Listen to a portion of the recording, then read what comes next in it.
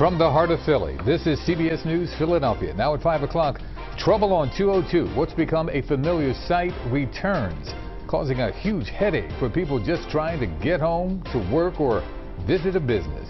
PennDOT says it's not a sinkhole or a pothole. Instead, crews blame soft soil for a dip in the road. Good evening. I'm Yuki Washington. I'm Jessica Cartelia. Whatever it is, it's causing a tremendous traffic headache. This is the part of Route 202 northbound that we are talking about, DeKalb Pike between Henderson Road and Solon Boulevard in Upper Marion Township. PennDOT crews have the left lanes blocked so that they can make repairs. Let's bring in CBS Philadelphia reporter Ray Strickland with the problem that seems to keep happening over and over again. Ray?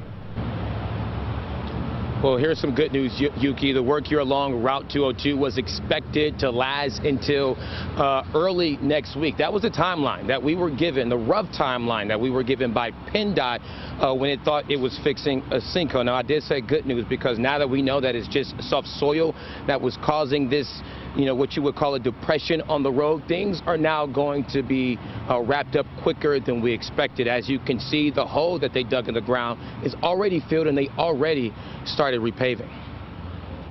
It is frustrating when it happens. More repair work along Route 202 in King of Prussia after PennDOT suspected a sinkhole was causing a dip in the road. Now officials believe it was soft soil.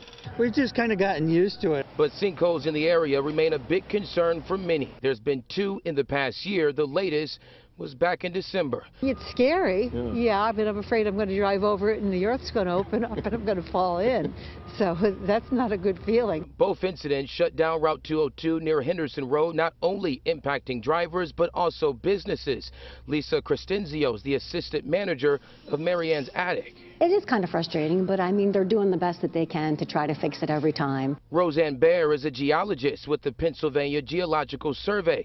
She says the rocks beneath Route 202 are limestone, which is susceptible to dissolution, making the road more prone to sinkholes. The material starts to move out, whether it's heavy rainfall or broken storm sewer, broken water main.